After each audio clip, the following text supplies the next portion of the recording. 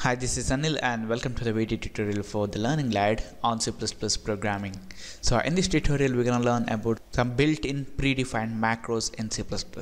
So in C++ we have the built-in macros like the line, to underscore, line, then to underscore, and then we have file, and then we have date, and then we have time, and then we have another one called stdc, and another one is C++. Alright, so now we're gonna see what these predefined macros are gonna do and also how to use them in our program. Alright, so the first thing is about the line macro. So this line macro is gonna contain the current line number of the file. So here, just for the demonstration purpose, I'm gonna use a cout, and I'm just gonna say current line is, and then we're just gonna use our line macro. So it's gonna be to underscore and then line in caps and then to underscore, and then I'm just gonna end this line. Alright, now I'm just gonna save this and I'm gonna build and run this. Now you guys can see current line is 7. So here we have defined this in the 7th line, and that's why we get that. So if I copy this and paste it in let's say 11th line, and if I build and run this, current line is 7 and current line is 11. So this line macro is going to contain the line number, and then we have another macro called file. I'm just gonna copy and paste it here, and this file macro is gonna contain the file name of the current source file. So here I'm just gonna change this one to file, and here we need to write underscore underscore file in capitals and then two underscores. That's it. We're just gonna build and run this, and you guys can see current file is with the full path, F C++ programming, predefined macro names, and main.cpp. And the next predefined macro that we're gonna see is the date. This date macro contains the string form of the month, day, and year, that is the date of translation of source code into object code. So I'm just gonna paste this one, and I'm just gonna change this one to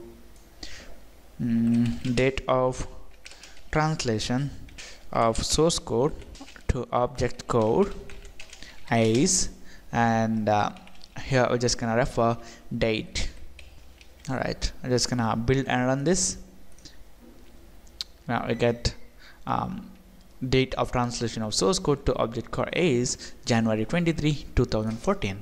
And then next one we have is the time macro. So this time macro contains the time at which the program was compiled, and the time is represented in a string having the form hour, minute, and second.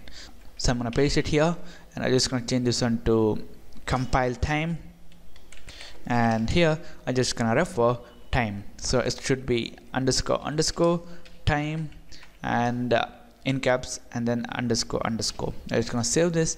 I'm gonna build and run this.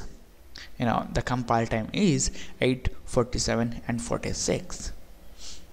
And then we have the macros such as the stdc, which is used to check whether our compiler will accept only the standard C or C++ code. So it's gonna return either true or false, or 0 or 1. So I'm just gonna say standard C++ code,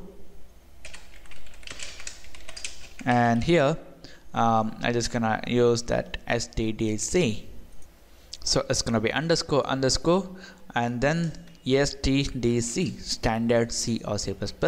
I'm just gonna build and run this, and it returns 1, which means that our compiler will accept only the standard C or C++ code that does not contain any non-standard extensions. Alright, the next one that I want you guys to teach you is about the C++, which is used to check whether our compiler is conforming to a standard C++ or not. If our compiler is conforming to the standard C++, then it's gonna contain a value of 6 digits, else it's gonna contain a value with 5 or less digits. So I just gonna paste it here, and I just gonna change this one to standard C++, conforming, and here I just gonna use C++. So here the usage of the C++ macro is different, so it should be underscore underscore then C++ in small letters. That's it. Then I just gonna save this. I just gonna build and run this, and we get 1 2 3 4 5 6 digits, and that's why you can say that our compiler is conforming to the standard C++. Alright, the next thing that I want you guys to teach you is about the line directive. So this line directive is used to change the value of this line and file. So this line identifier or this macro is going to contain the line number of the currently compiled line of code, and this file macro or the identifier is going to contain the name of the source file being compiled. So here we're going to use the preprocessor directive line to change the value of this line. To use this, first we need to write hash and then line in small letters, and then we need to write a line number, let's say 1000.